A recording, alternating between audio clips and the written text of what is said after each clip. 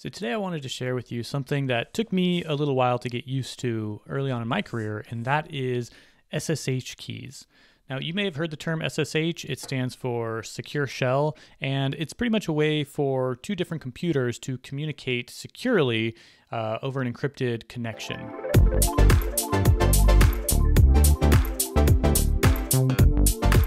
I'm in a Linux-based system here, but you should be able to do this in macOS, or even Windows has support for it now. You should be able to type ssh-keygen, and then I'm going to pass it a flag of T and give it a specific encryption algorithm called ED25519. I like this one because it's supposed to be fast, more secure, and it generates less code than something like RSA. So when we hit that, it's going to ask us where we want to save it. In general, it will, by default, it'll save to your .ssh folder. I'll just leave that by default. Do we want to add a passphrase for it to protect it? Not today, and the same passphrase. And then it's going to do this little bit of alien gobbledygook, and it's going to say, hey, we generated your file. So I can verify that my file was generated if I say ls my SSH folder, and I can see now there's two other files in there that were not there before. One is the ID_ED25519 file, and the other one is the same name with .pub. Those two files are my SSH key pairs. The one ending in .pub is the public one. That is the one that is safe for me to share. The other one is the private one. No one should see that, not even your mom. So you might be thinking to yourself, cool, I've got two files on my computer now. Why does that even matter? And I think one of the most interesting use cases is for giving access to a remote computer. So I have this brand spanking new server that I just spun up on Linode today, and it has literally nothing on it. It's just an Ubuntu server, and I haven't touched it since. And since deploying, it gives me this IP address that I can try and access using SSH. So I'm going to copy that command. I'm going to come over here and I'm going to paste that into the terminal and see what we get. And that computer is going to respond by prompting me for the root access password in order to actually get access to the computer. Now I created the password, so I can type that in, and as long as I did it correctly, I can now get into the computer. So we can see that I'm logged in, and that's great. There's only one problem, is that login can take time, and I have to remember all the passwords for all the machines that I want to create.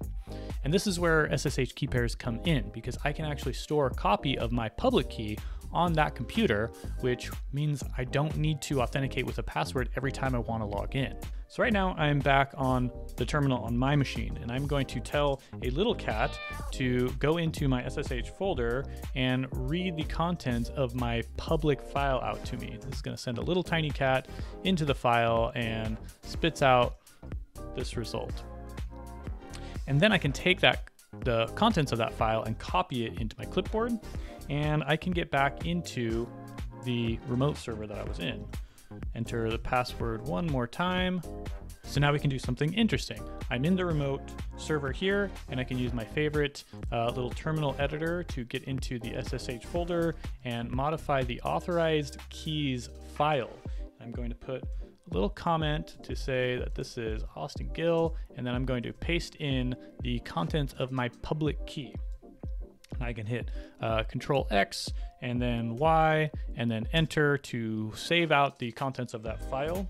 And we can confirm that by using the little cat command again and telling the cat to tell us what's inside of the authorized keys. So now with that in place, I can exit out of that remote computer. And from my local machine, if I try to SSH into it again, I don't even get prompted for the password, I just get right in. Now that's really handy, and it saved me a lot of time, and I don't have to remember all of these passwords.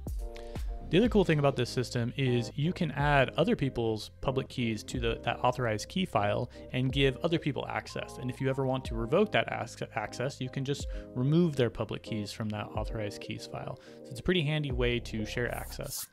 And SSH keys are used in all sorts of different services. For example, GitHub uses them. So I have my public key stored in my GitHub repo, which means when I want to push commits to GitHub, I don't have to enter my password in order to send those commits. It just uses my private key on my local machine and connects that to my public key on the remote server, and it authenticates me, and the passwords or the commits just go right out to GitHub. It's pretty handy, and it saves me a lot of time. So I hope you thought that was helpful, and I hope that this saves you some time. And if you want to connect over SSH, let me know.